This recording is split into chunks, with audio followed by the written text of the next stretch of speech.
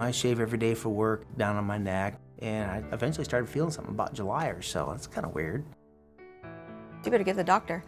You know, cancer was not even a blip on our radar, never even occurred to us. So I make an appointment with my primary care physician. I go in there, and he's feeling my lymph nodes, and the one on my right side was quite large. And they did ultrasound. Yeah, something ain't right. Well, let's get a biopsy. And I almost canceled the appointment. I almost didn't even go because I didn't feel bad. So the doctor called us at 8 p.m. and he said that I had diffuse large B-cell non-Hodgkin's lymphoma, which is a great big mouthful of what the heck is that?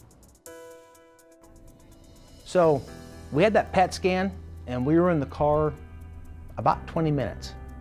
And my oncologist called me and says, yeah, I've scheduled you to start chemo next week. Just like that. Why?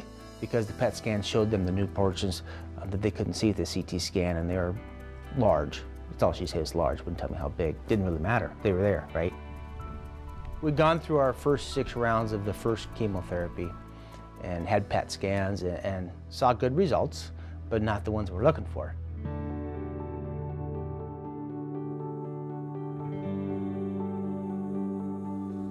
Briefly, it was devastating, you know, very briefly, but then you go to the next oncologist and you have choices. You have options. You've got hope. We just have to fight harder.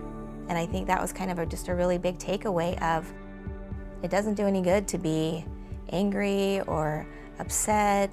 I just will not give it that power.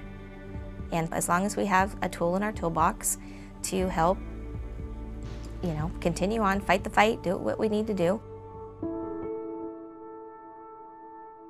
We went in and it was cut and dry. This is what we're looking at, and it was down to stem cell transplant or CAR T.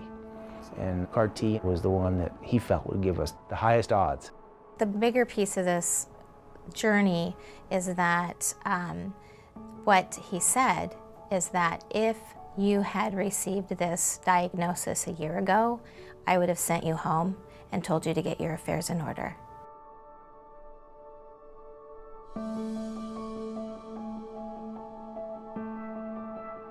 After the chemotherapy, those in my neck and my clavicle disappeared. The ones behind my stomach did not, so the CAR T came into play there and did its thing.